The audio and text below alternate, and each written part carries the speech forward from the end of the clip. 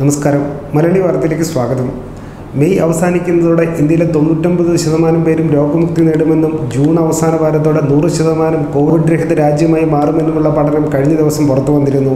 ഏഷ്യയിലെ തന്നെ മികച്ച സാങ്കേതിക സ്ഥാപനങ്ങളിലൊന്നായ Singapore university of technology and design നടത്തിയ പഠനത്തിലാണ് ഇക്കാര്യം അറിയിച്ചിരുന്നത്. ഇതിന് ഘടകവിരുദ്ധമായ കാര്യമാണ് പ്രധാനമന്ത്രി നരേന്ദ്രമോദി ഇപ്പോൾ പങ്കുവച്ചിരിക്കുന്നതെന്നാണ് പ്രമുഖ മാധ്യമങ്ങൾ ഇപ്പോൾ റിപ്പോർട്ട് ചെയ്തിരിക്കുന്നത്. ഇത് പ്രകാരം ജൂൺ ജൂലൈ മാസങ്ങളിൽ രാജ്യത്ത് കോവിഡ് കേസിൽ കൂടാൻ സാധ്യതയുണ്ടെന്ന് പ്രധാനമന്ത്രി പറഞ്ഞതായാണ് റിപ്പോർട്ടുകൾ. പ്രധാനമന്ത്രിയുമായുള്ള വീഡിയോ കോൺഫറൻസിന് ശേഷം ഛത്തീസ്ഗഡ് ആരോഗ്യമന്ത്രി ടി.എസ്. സിംഗ് ദിയോയാണ് ഈ കാര്യം അറിയിച്ചത്. ഇത് മുന്നിൽ കണ്ട് തയ്യാറെടുക്കണമെന്ന് വീഡിയോ കോൺഫറൻസിൽ പ്രധാനമന്ത്രി ആവശ്യപ്പെട്ടതായും ഛത്തീസ്ഗഡ് ആരോഗ്യമന്ത്രി ഉദ്ധരിച്ചാണ് റിപ്പോർട്ടുകൾ പുറത്തു വന്നിരിക്കുന്നത്. ഇളവുകൾ കരുതലോടെ മാത്രമേ അനുവദിക്കാവൂ. ദീർഘകാലത്തേക്ക് കോവിഡ് നമ്മുടെ ജീവിതത്തിന്റെ ഭാഗമാകുമെന്നും തീവ്രബാധിത പ്രദേശങ്ങളിൽ കർശന ലോക്ക്ഡൌൺ തുടരുമെന്നും പ്രധാനമന്ത്രി അറിയിച്ചു. പ്രവാസികളുടെ തിരിച്ചറിവ് കുടുംബത്തെ അപകടത്തിലാക്കിക്കൊണ്ടാകരുതെന്നും മോദി പറഞ്ഞു. ധൃതി പിടിച്ചുള്ള നടപടി പ്രവാസികൾക്ക് തന്നെ വിനയാകും. ഇപ്പോൾ തിരിച്ചെത്തിക്കേണ്ടെന്ന നിലപാടിന് കാരണം ഇതാണെന്ന് മോദി വിശദീകരിച്ചു.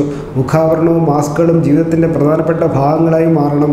കോവിഡ് പോരാട്ടത്തിൽ സംസ്ഥാനങ്ങളും കേന്ദ്രവും ഒത്തൊരുമിച്ച് നടത്തുന്ന നടപടികളെ പ്രകീർത്തിച്ച പ്രധാനമന്ത്രി കൊറോണ വൈറസിനെ നേരിടുന്നതിൽ ലോക്ക്ഡൌൺ നിർണായകമാണെന്നും ചൂണ്ടിക്കാട്ടി. കോവിഡ് മഹാമാരി റിപ്പോർട്ട് ചെയ്യപ്പെട്ട ശേഷം മുഖ്യമന്ത്രിമാരുമായി മോദി നടത്തുന്ന മൂന്നാമത്തെ യോഗമാണിത്. ലോക്ക്ഡൌൺ നീട്ടണമെന്ന് മേഘാലയയും ഒഡീഷയും ആവശ്യപ്പെട്ടു. അതേസമയം പശ്ചിമബംഗാൾ മുഖ്യമന്ത്രി മമതാ ബാനർജി ഉൾപ്പെടെ ഭൂരിഭാഗം മന്ത്രിമാരും യോഗത്തിൽ പങ്കെടുത്തു. ഗുജറാത്ത്, ബീഹാർ, ഒഡീഷ തുടങ്ങിയ 9 സംസ്ഥാനങ്ങളുടെ മുഖ്യമന്ത്രിമാർക്കായിരുന്നു ഇന്ന് യോഗത്തിൽ സംസാരിക്കാൻ അവസരം ലഭിച്ചത്. ഹോട്ട്സ്പോട്ടുകൾക്ക് പുറത്തുള്ള പ്രദേശങ്ങളിൽ കൂടുതൽ ഇളവുകൾ വേണമെന്നാണ് മിക്ക സംസ്ഥാനങ്ങളുടെ ആവശ്യം.